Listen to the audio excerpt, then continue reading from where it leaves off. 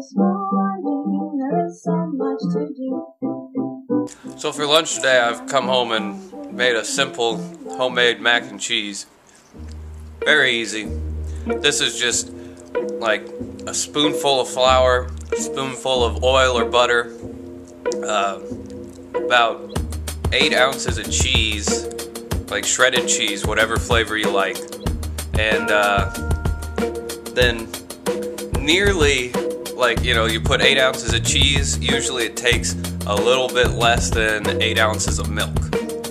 You just basically heat that up and stir it till it melts into a cheese sauce and pour it over some noodles. It's nice and simple, relatively quick. I was able to fix it up on my lunch here.